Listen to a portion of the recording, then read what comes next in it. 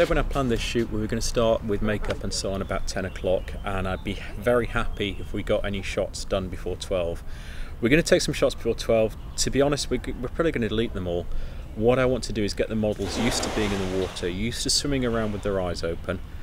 Once that's good, once I'm confident the camera's working properly and we're getting focus every time, I'm picking the shots I want, we're getting the lighting how we want it, then we've got some close-ups to put on just to get used to the way the fabric again works in the water, how they need to move to get the fabric to flow.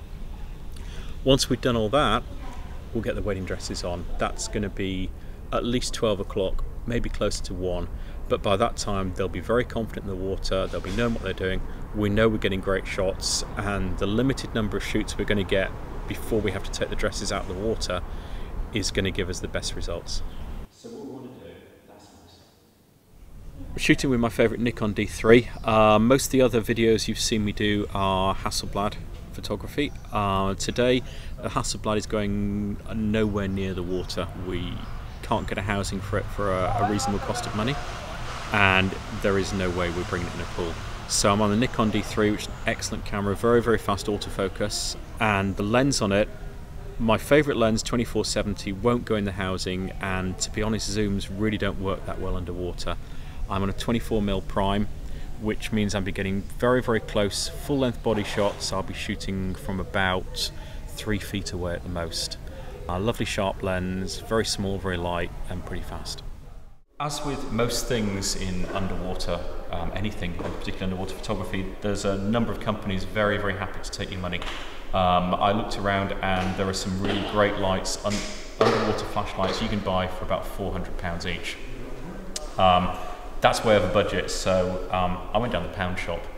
This is Nikon SB800. It's in a box that should hold cereal, juice, something like that. Which they guarantee is 100% waterproof. So if this all goes wrong, I get my pound back. In the box, I just put a little bit of gravel to weight it down. One of those really absorbent cloths in case any water does get in there. Then we have an SB800, which is set in full manual SU4 mode. So as soon as it sees a flash of light, it's going to go off. Top sealed on, we put as much gaffer tape as we could. There's also a plastic bag around the flash gun, though to be honest, if the water gets that far, we're probably in trouble. We have Jane Fonda workout weight, bit of string, just drop it in the water. Okay, ordinarily with Studio Flash, I would always use radio triggers, they're much more reliable. Unfortunately, underwater, radio triggers just don't work at all. So all the way over here, we have a huge Studio flashlight giving out immense amounts of power, and I've taken a sink lead, fastened on an optical slave cell and put it underwater. Theoretically, it's waterproofed. That means it's in a plastic bag with some gaffer tape on top. There's also a couple of weights holding it down. So the theory is that I'm in the water, the flash on the camera goes off, it will trigger the studio strobe and also the waterproofed SB800 we've got.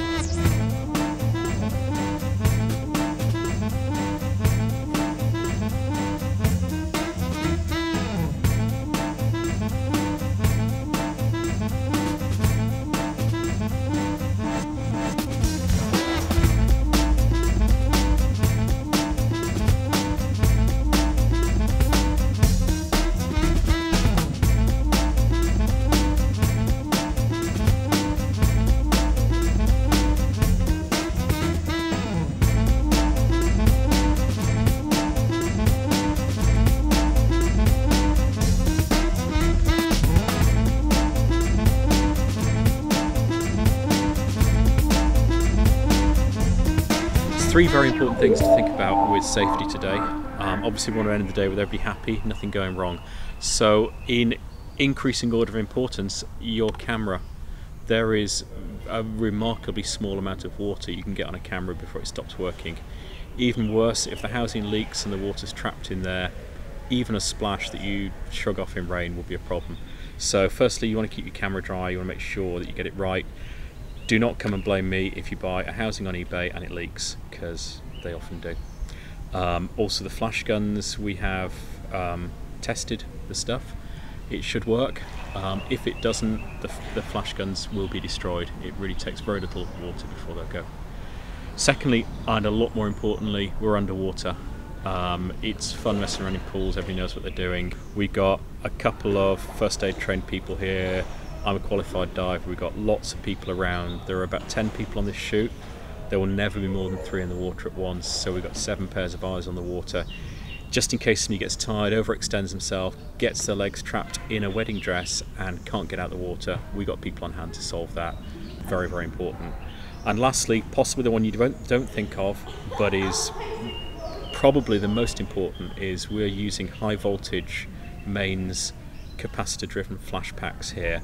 I'm not entirely sure of the physics, but we reckon if you drop one of these in the pool, everybody on the pool is probably dead, which is why there is somebody standing next to it at all times. We've got, I think in total, over 20 kilos of weight on the dry side just holding it back. We're really not going to have any accidents with that. 6 o'clock, we've been shooting for about 7 hours now and everybody is exhausted. Our models have been in the water a long time. I've been in the water for hours and hours, and just staying underwater that time has worn me out. Pictures looking great on the back of the camera. I set out this morning with the goal that we would get some pictures, and to be honest, the models have performed beyond my wildest dreams. We've had a couple of issues with kit, got over them. Really, really excited to go home, have a look at these on the big screen, see just what we got.